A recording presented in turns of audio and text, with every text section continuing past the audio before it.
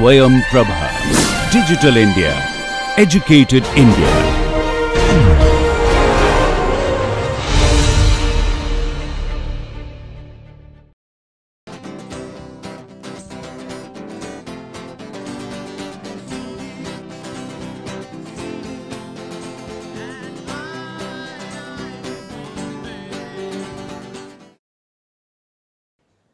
Welcome to MOOC NPTEL course on Bioengineering, an interface with biology and medicine.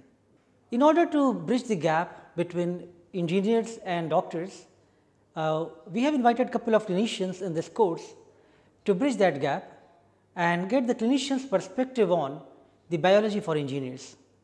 Today I have with me a very distinguished colleague and scientist, Dr. Jayanti Shastri with us. Dr. Shastri is currently a professor and head of microbiology department at TNMC and BYL Nair Hospital in Mumbai. On completion of MD in clinical microbiology, Dr. Shastri pursued her interest in infectious disease diagnosis with a special reference to validating new and rapid diagnostic techniques for dengue, malaria and HIV. Dr. Shastri planned and commissioned a state-of-the-art molecular diagnostic facility at the Infectious Disease Hospital in Mumbai. Her laboratory is recognized by the National AIDS Control Organization as Regional HIV Reference Laboratory for conducting HIV viral loads by real-time PCR and early infant diagnosis by DNA PCR. She is the chairperson for Animal Ethics Committee and Vice President, Research Society of Biomedical College and Nair Hospital. She has authored several articles in national and international peer-reviewed journals. Dr. Shastri has obtained several awards. She was funded as visiting scientist at Albert Einstein College of Medicine in New York in 2009 under AIDS International Training Program. She was also a recipient of CFAR grant from AECOM to conduct a pilot study of HIV among women attending a health clinic in Mumbai. In October 2015, she has received Teaching Professorship Award from American Society of Microbiology to teach infectious disease at University of South Florida. I must say that we have had very nice stimulating interaction with Dr. Jayanti Shastri over the period of time when we are working with her on different infectious disease problems, and her clinical perspective has been very motivating for the students to really take these kind of challenges forward.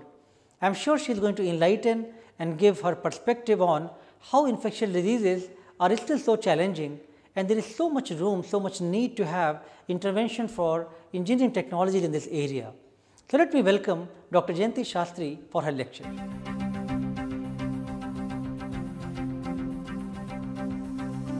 So, very good afternoon to all of you. It's actually my very, very proud privilege to be talking to such bright students of the Indian Institute of Technology.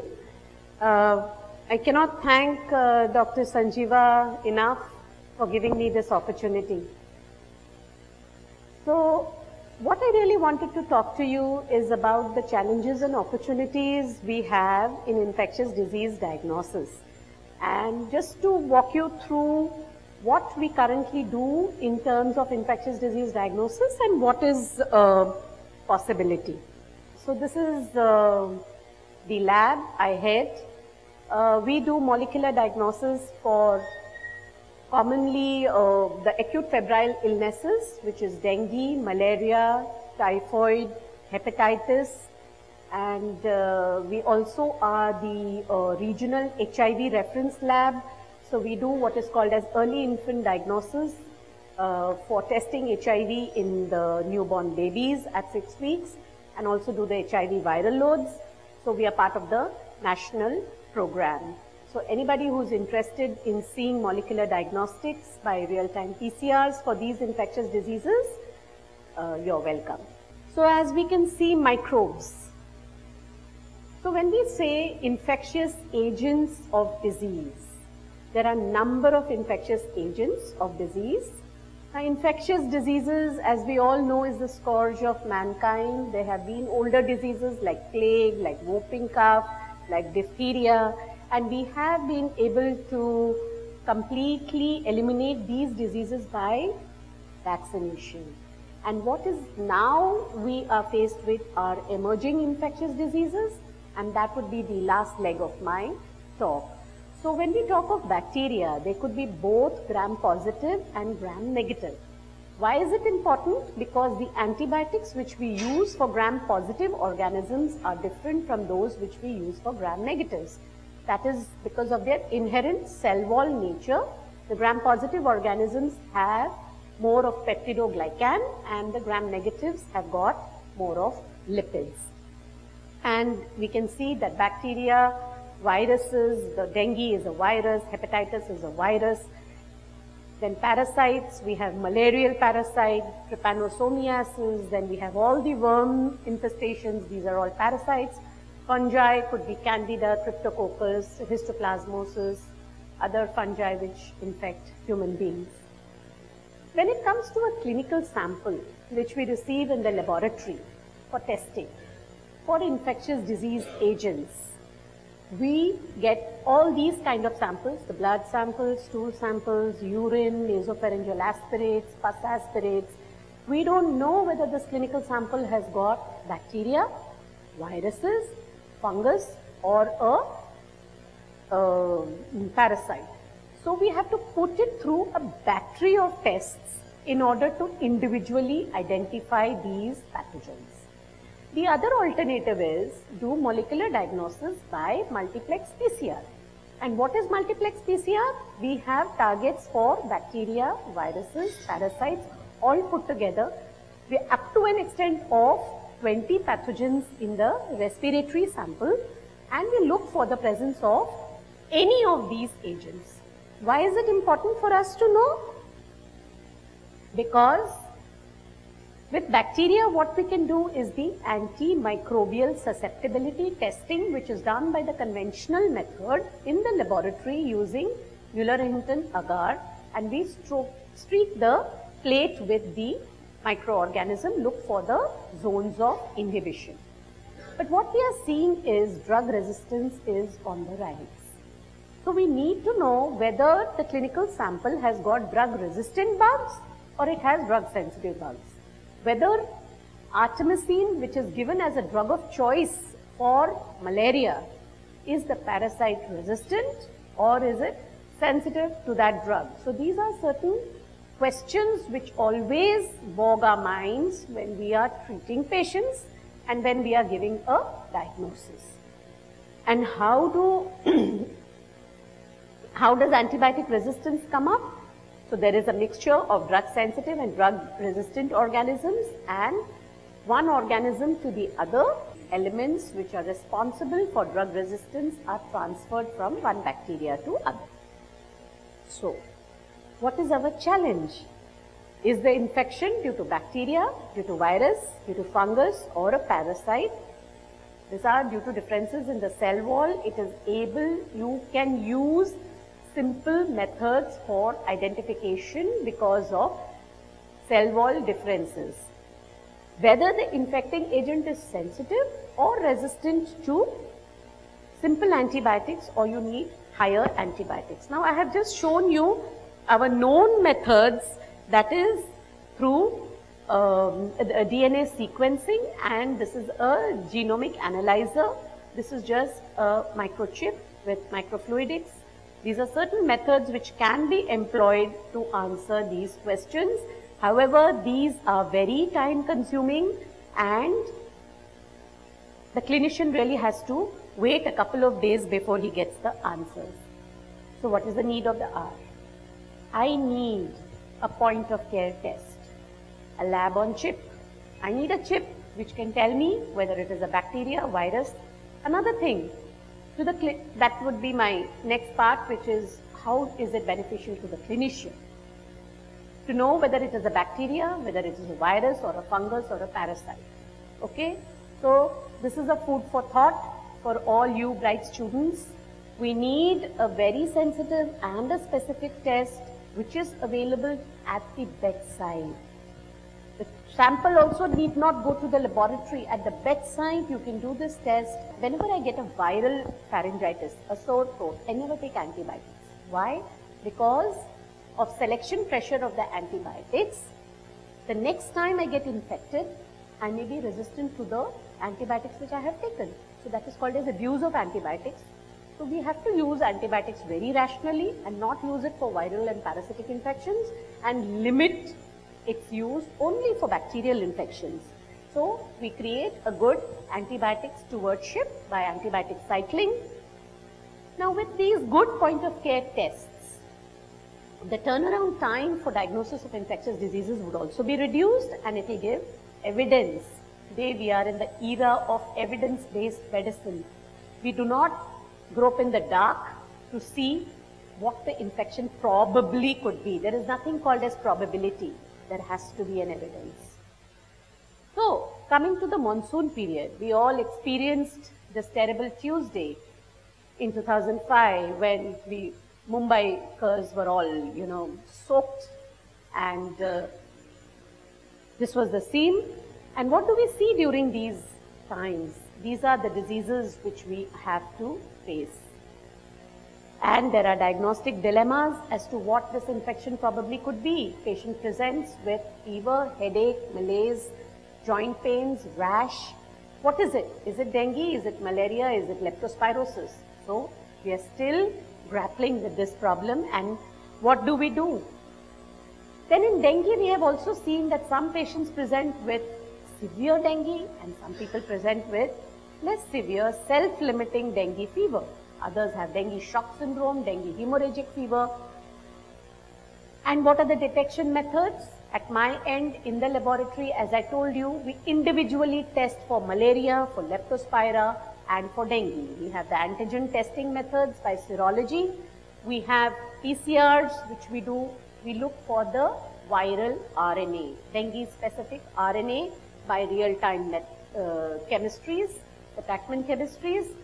And we have serology, that is, look for the antibodies which are both IgM and IgG. IgG is for secondary dengue.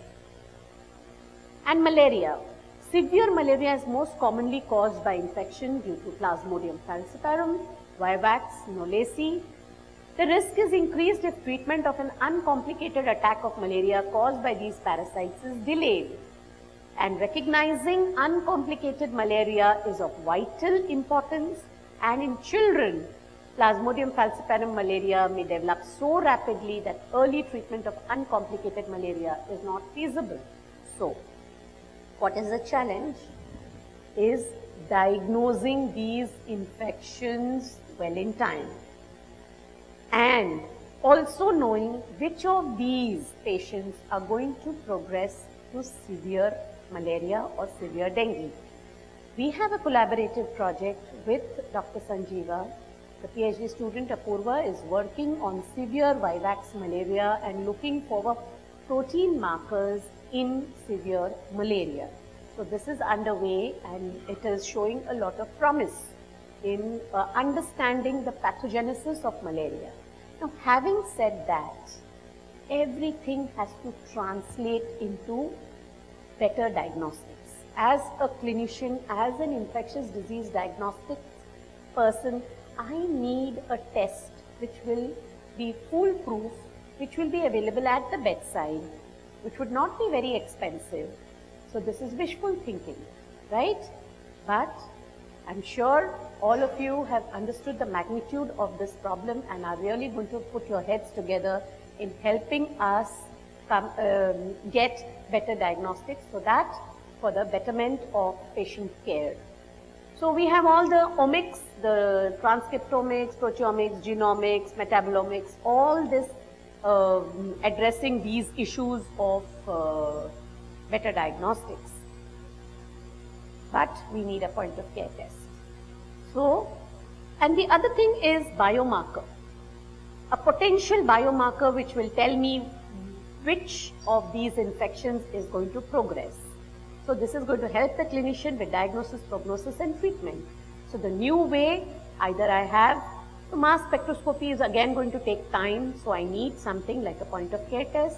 Genomics is going to take time. In fact, we in molecular diagnosis give the report in the end of the day when we get the samples in the morning by 9 a.m. But we want something much more quicker and much more faster. So nanotechnology also holds a lot of promise in diagnosis of infectious diseases.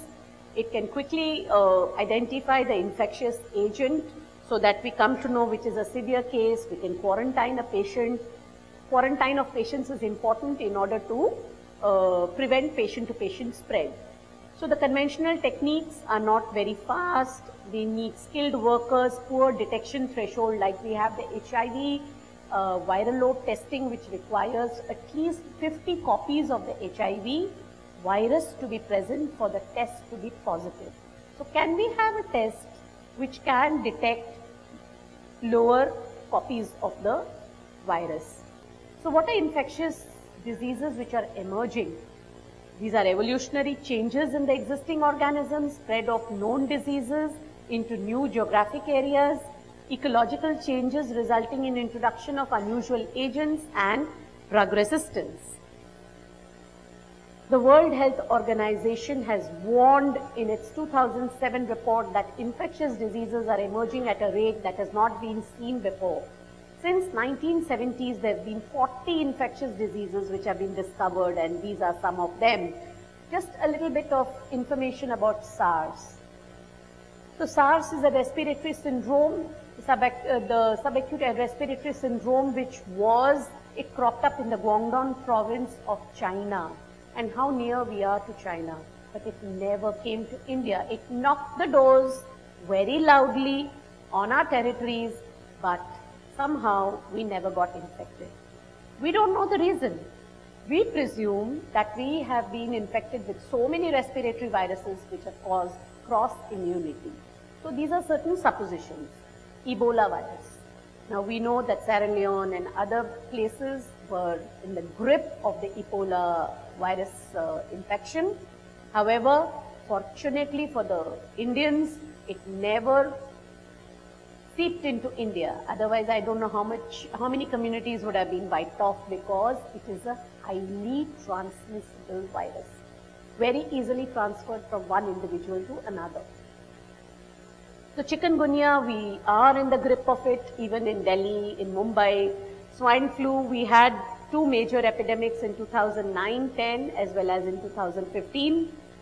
Avian flu now has been declared in some parts of Maharashtra. So these are certain emerging infectious diseases. So these are significantly correlated with socio-economic, environmental and ecological factors. So this is the last part of my presentation, is something which I thought was important to you people and for us, and that's where we could bridge the gap of artificial intelligence. Would it help to crack biology? And as I understand, there are lots of companies who are working on this project, the Alphabet, IBM, Microsoft, all the big companies in the Silicon Valley. So Chris Bishop of Microsoft Research in Cambridge observes one way of thinking about living organisms is to recognize that they are, in a sense, complex systems which process information using a combination of hardware and software. So in the squidgy words of biology and disease, there are problems which software engineers can solve, and the solution lies with all of you. So what are the challenges? Today, I don't know which is the infection which is going to tap my door and enter my territory.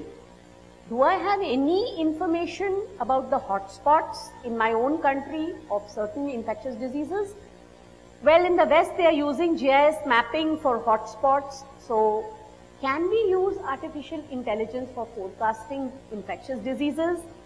And I also read that diagnosing illness by smell is also going to be a very near possibility.